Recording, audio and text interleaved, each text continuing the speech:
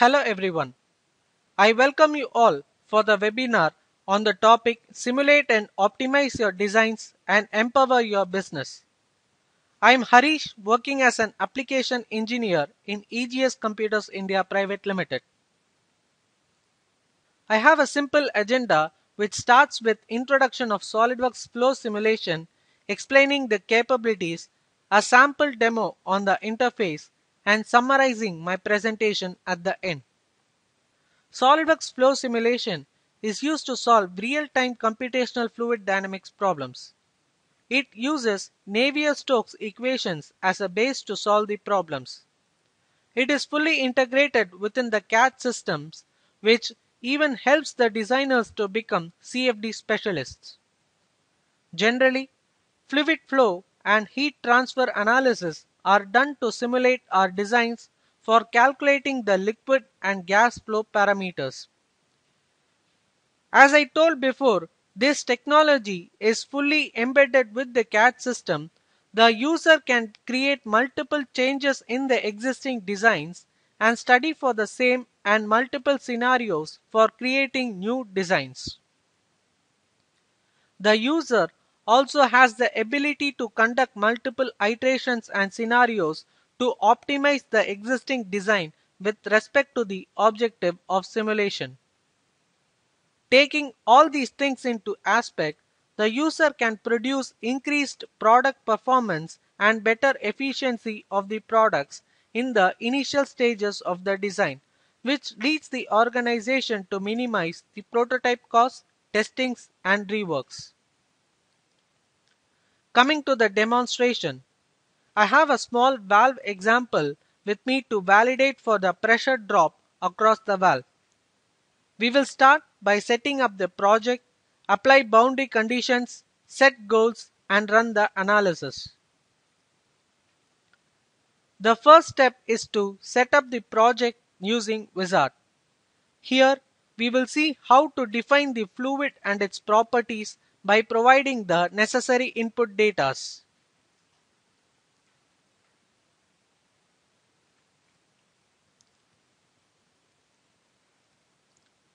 Moving into the SolidWorks interface, we can type the project name, select the configuration, that is any modification with respect to the existing designs, select the type of unit system and modify for the changes,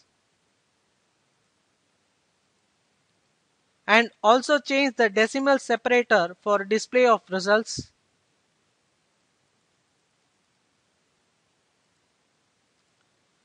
Next, we will select for internal or external analysis. The user can use the heat conduction in solids for performing the conjugate heat transfer analysis and provide time dependent for transient analysis, and can also provide rotating region for any suction or swirl like how the fluid flows in the valves. The next step is to select the fluid which is to be tested for the current project.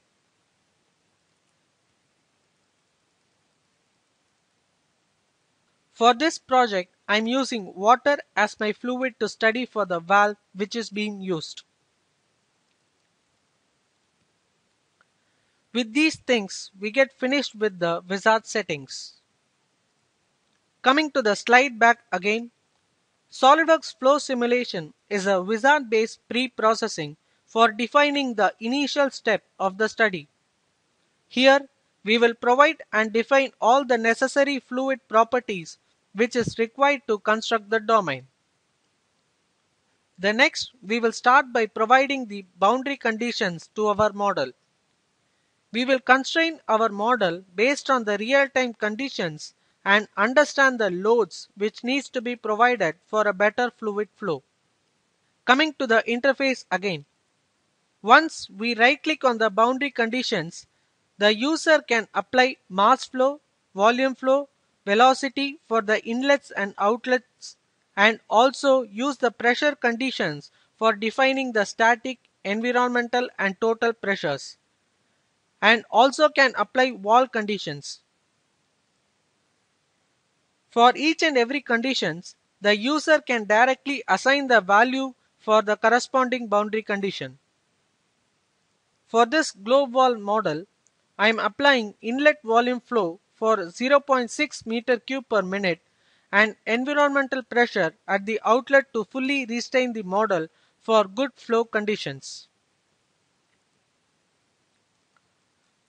Moving into the slides, the boundary condition step is where we will be constraining our model, provide all the inlet and outlet conditions to the model, selecting the type of condition, whether it's going to be a flow opening involving velocity, mass and volume, or pressure like static, environmental, etc. The next step, we will see how to set goals to define the objective of performing CFD. By simply right-clicking on the goals, the user can directly define each and every goals to look into specific.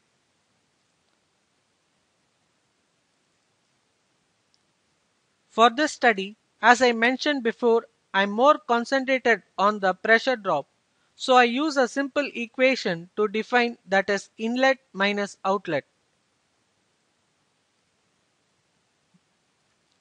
And also I will focus on the average velocity for the flow. And I also include the inlet and outlet pressures in my goal settings. For a particular areas of interest, the user can set goals involving points, surfaces, etc. Moving to the slide, in the goal setup stage, we are monitoring individual parameters relating to flow, where convergence controls are used to have a linear and accurate results during the iterative process. Once the user sets the goals, the goal visualization is done when the analysis is run. Once we are done with all the preliminary work, we'll just run the analysis for the setup project and review the results. At first, I will start with the cut plot to verify the velocity result on a cross-sectional area. For this study, I have 1.6 meter per second as my maximum value, which occurs in these areas. With blue to red colors, the user can directly interpret with the result plots and try to focus more on the hotspots. The user also has the flexibility to drop down the result parameter and change to view for other results simultaneously. Say, for example, density, pressure, temperature, or can also add parameters. The next plot is the flow trajectories, where I can exactly visualize the fluid flow for the given conditions.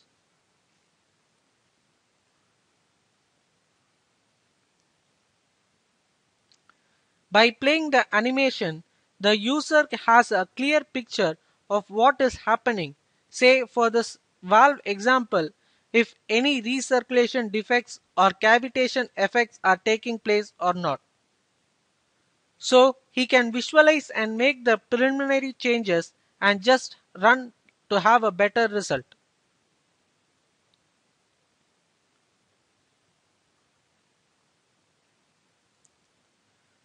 The next is the goal plot, which produces the values for the setup goals.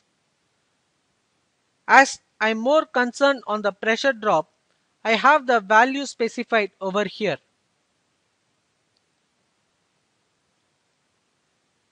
The user can also export the values to Excel and see how the convergence has taken place for the added goals.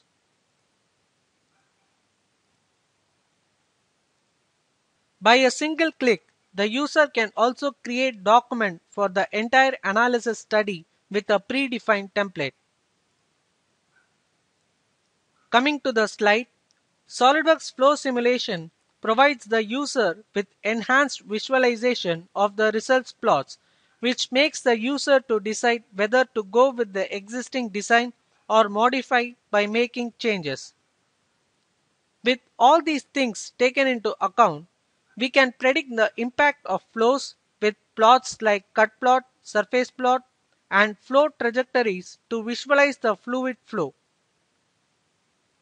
And we have e-drawing, which is a communication tool to view, print, and mark up your designs.